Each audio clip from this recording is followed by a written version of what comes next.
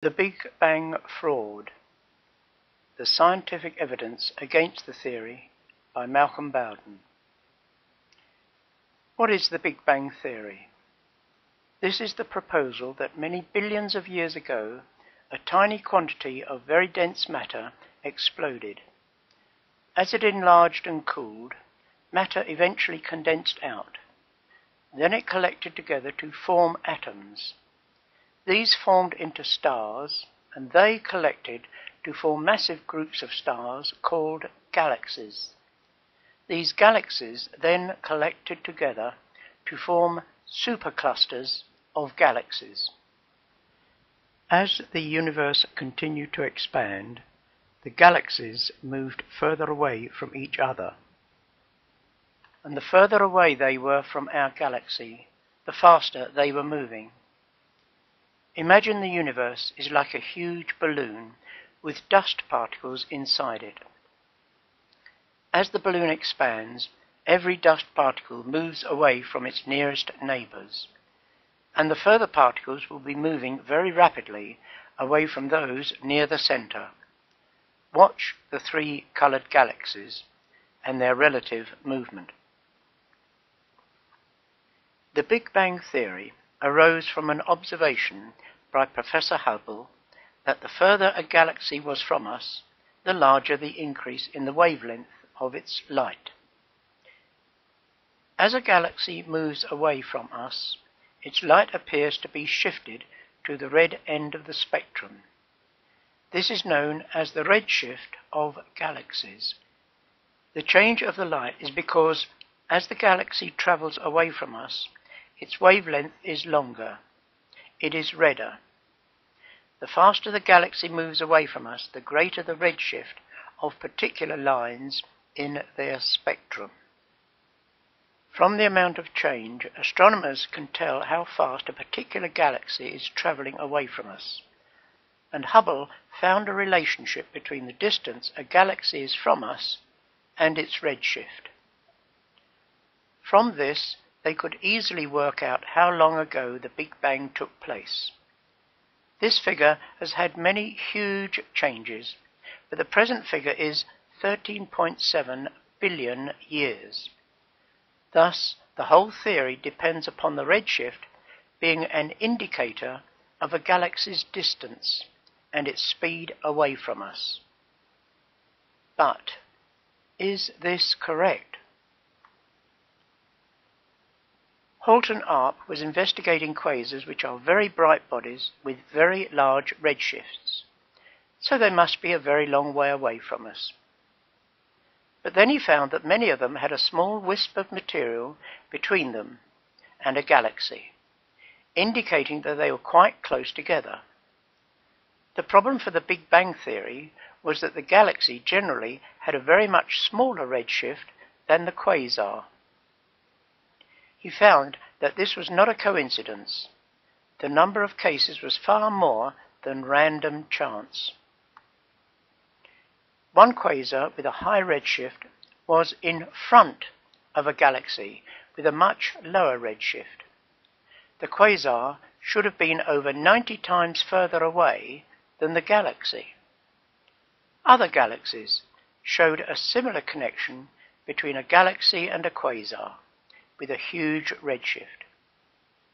The obvious conclusion was that redshift is not due to the speed of recession, but due to some other factor. He also found that there was often another quasar on the opposite side of the galaxy, as though the galaxy had expelled two quasars in opposite directions. Furthermore, as the quasar moved away from the galaxy, their redshift reduced and their brightness increased. So there was clear evidence that redshift was not an indicator of speed of recession, and this should have demolished the Big Bang Theory. But what actually happened?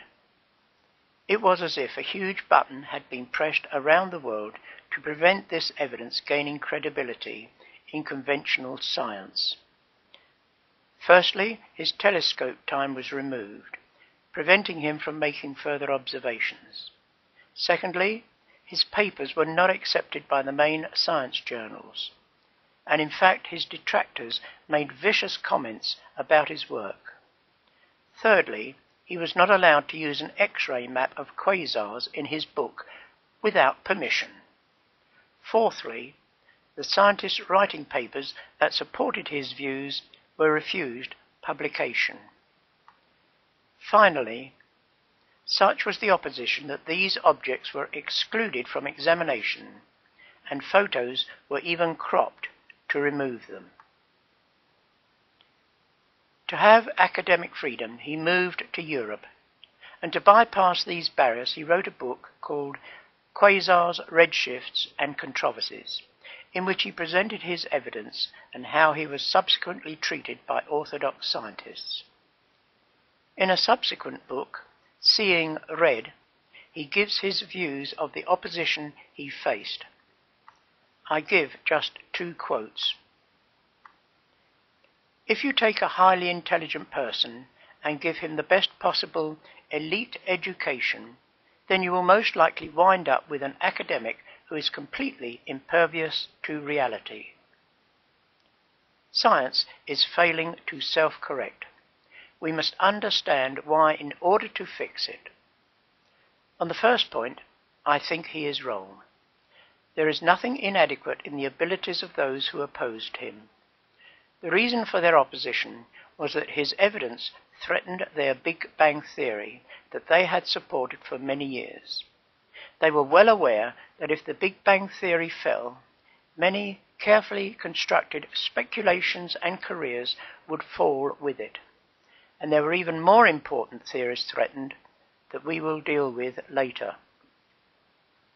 On the second point, the peer review system, ostensibly to remove frivolous or bad articles, is actually used to ensure that only papers that support the present orthodox accepted theories are published. That is why his work was crushed. There are other proofs that falsify the theory. If redshift is a measure of distance, then there should be a straight line correlation between these 2 measurements. In 1976, Tift accurately measured redshifts, and he found that they were in distinct steps of 72 kilometers per second, or half of this value, 36 kilometers per second, or 1/3, 24 kilometers per second. This showed yet again that redshift was not a measure of recession, but of something else. The creationist Barry Setterfield has shown that these steps are due to the atomic properties of the atom as the speed of light was decreasing over time. As the Big Bang expanded, the disposition of matter should be extremely uniform, but it is not. It is clumped into stars, galaxies, and superclusters of strings of galaxies, and many of these are centered upon the Earth. Astronomers have great difficulty in explaining all this, but that they have an insoluble problem rarely reaches the public ear. To account for this grouping, they have invented cold, dark matter to keep the stars together. To make their theory work, there is said to be 10 times more of it than there is of the visible matter of the stars, etc. Yet no one has ever seen or measured it. It is pure speculation, stated with great assurance in order to deal with the problem of the lumpy distribution of the stars and galaxies. In 1992, the Cosmic Background Explorer, COBE, satellite plotted the temperature of the background radiation. This was gravely announced as the holy grail of science, as it would explain how stars and galaxies formed. However, it only found differences of 1/30,000,000th of a degree, and even this was only produced after many corrections and subtractions. It is far too small to explain the present distribution of matter. Creationists have shown that this low temperature is easiest explained as the energy from the millions of stars warming up the dust in the ether. Calculations show that it would take about 6,800 years for it to reach the present temperature, which is not far from the biblical age of the Earth and universe. In 1976, Varshni collected quasars into 57 groups with similar spectra. He then found that each group had the same redshift. This pointed to quasars forming concentric shells around the Earth, making the Earth effectively the center of the universe. Further research supported his claim. Searching on Wikipedia will show how much his work has been dismissed, for it says his works are, quote, rarely cited. We can guess why. Later it was reported that Varshni had recanted from his claim, but this he flatly denied. It demonstrates once again the depths of underhand ploys and dirty tricks that the opposition will stoop to in order to destroy any evidence that damages their conventional theories and that places the Earth at the center of the universe. So in summary, Holton Arp showed us that redshift was not related to the galaxies moving away from us. Tift showed that redshift was emitted in steps and was not continuous. The low temperature of the background radiation was so uniform that it could not explain how stars or galaxies could have formed from the initial Big Bang. And finally, Varshni showed that quasars were in bands of similar spectra centered on the Earth. What more evidence is needed to demolish once and for all the Big Bang theory?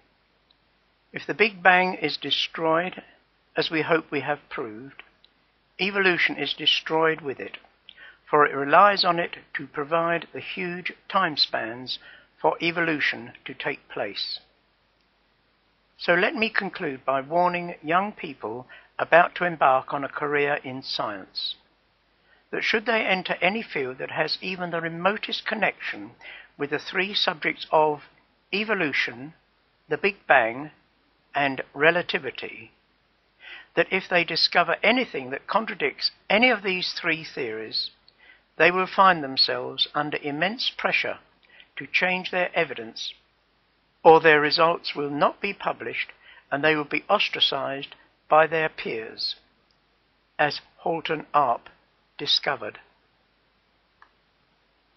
Many have found this to be true, including Professor Dingle when he criticized relativity, Eddy and Bournazian with their data showing that the sun had been shrinking for centuries.